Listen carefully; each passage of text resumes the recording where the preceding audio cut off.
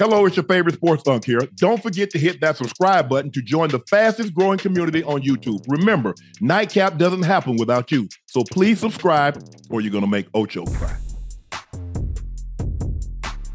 Yep, the Chargers are trading Keenan Allen to the Bears for a fourth-round pick.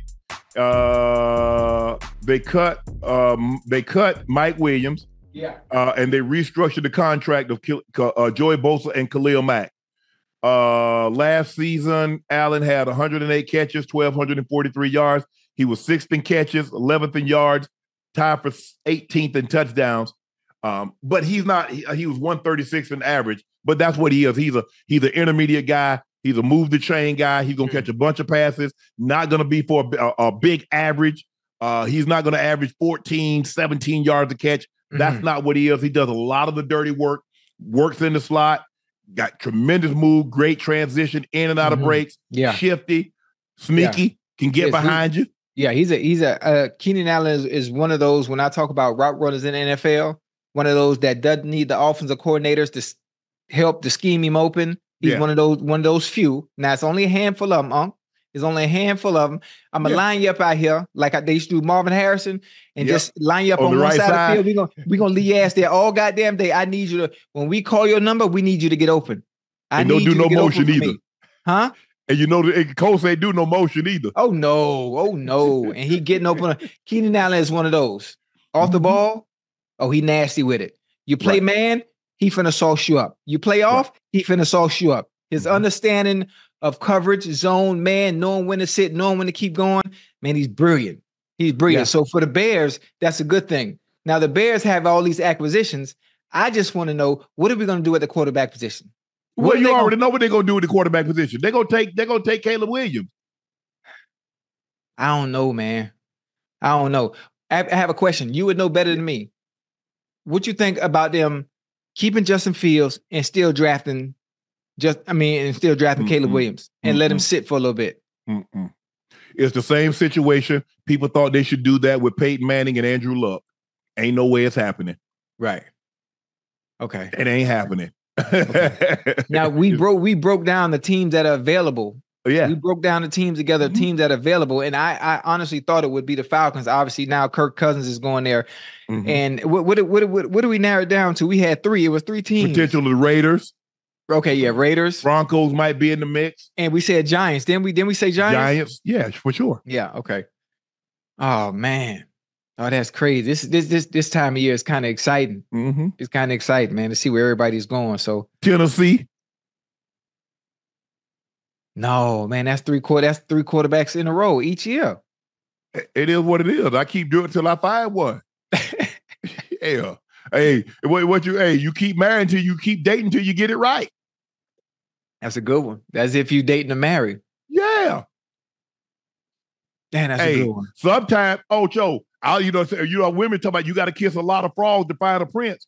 Sometimes you got to slay a lot of dragons to get you a queen. You know what I'm saying? Yeah, I like it. What a queen like what you got to get through you remember Shrek? What they had to do? They had to get past the dragon, right? Oh, yeah. Sometimes you got to slay a lot of dragons to get you a queen. Yeah. Okay. Yeah, boy, listen, boy, when you say it like that.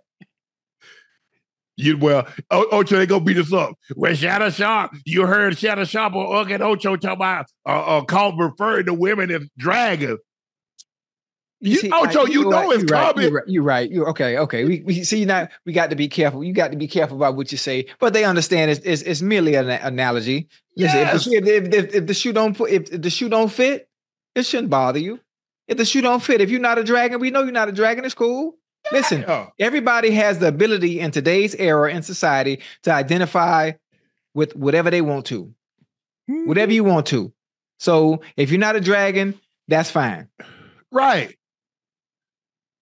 Damn, that's a good. I like the way you put that though. You got to slay a lot of. But here's the thing. Now you got my train of thought going back down memory lane and what it took to get to this point.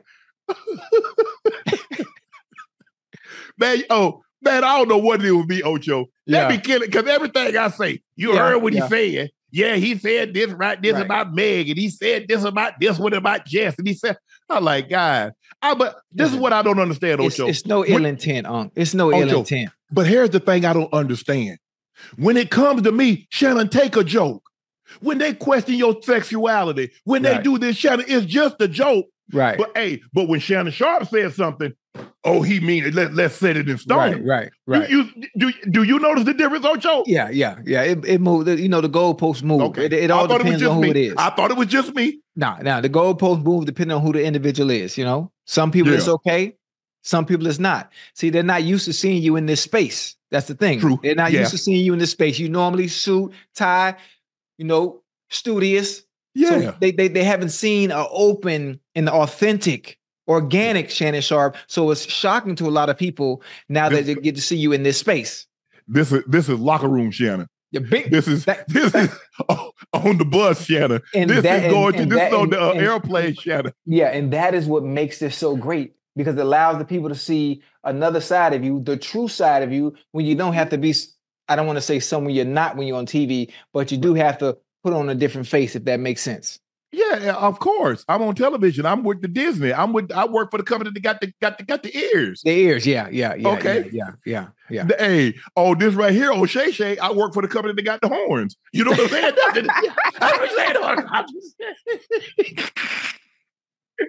That's all. It's a little different. So I just have to act accordingly to the situation that I'm in. Yeah.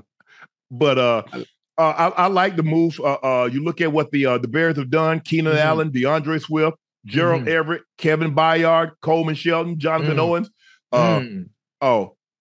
Mr. Simone Biles. Yeah. And they also own, the first overall pick and the 9th overall pick. Ooh, so they got the number 1 from Carolina, and they have their own pick, which is number 9. Right. And I'm gonna think about where they would go. Do you go defense? Do you go offense? For me, if there's an offensive lineman rated high, I'm gonna go get him. Because I got to protect my quarterback. Right. It don't do me. We saw Bryce Young. As great as Bryce, the difference is Bryce Young in Alabama had protection. Bryce Young in Carolina got his ass kicked. Yeah. So you got to protect him. Right. I don't care who you got at receiver. Mm-hmm. You could have D-Hop. You could have Keenan Allen. You could have Gerald Everett. You could have everybody you want. But if you don't protect that, and you can't get him the ball, it don't make no sense. Don't make a difference at all. So, Derrick Henry said on Mad Dog Radio at the Cowboys never reached out to him in free agency. The Cowboys never called at all. That's where I stay in the offseason. I'm kind of on my back end of my career, and that's a great organization. It would have been a great opportunity, but I'm thankful that I ended up here in Baltimore. I didn't know that he lived in Dallas in the offseason. He's from Florida, small town right outside of Jacksonville, if I'm not mistaken, Yulee. And Tennessee, obviously played with the Titans, so he probably lived in Nashville, a little bit outskirts. And so I get it. Nice way to train it. I mean, that's one thing. He gets his time in the locker room. In the training room and equipment, working out.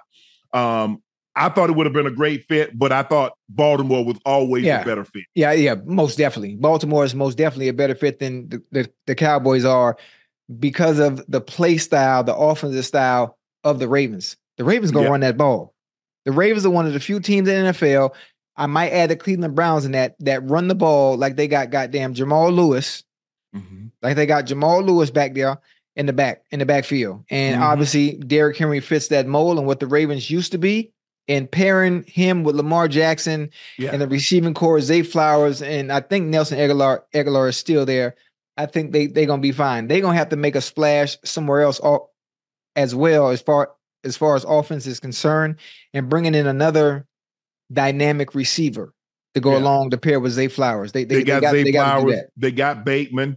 I forgot about Rashad. Likely, Andrews should come back healthy. I don't know if they signed a 2-year deal with Aguilar. Is it a 1-year deal? They still have Duvernay. I think they brought Gus Edwards back. Keon Mitchell. He's back. He's back. Keon fast in the motherfucker, boy. It's Keaton, right? It's Keaton Mitchell. Mitchell. I played with his dad, Anthony. Yeah, dad played with me in Cincinnati. Yeah. So, because he, as a matter of fact, he was on the team with Marvin. Yeah, he was a rookie in 2000. Yeah, we won the championship. He was a rookie with us. With you in Baltimore? Yeah, him and AD. Okay. And Dalius Thomas. Oh, AD. Yeah. Hey, Yeah, Fast was there. that's my guy. Goddamn AD. I like the fit because let me tell you why I like the fit in Baltimore because they're one of the teams that still have a fullback. Right. Ricard, goes to the Pro Bowl every year.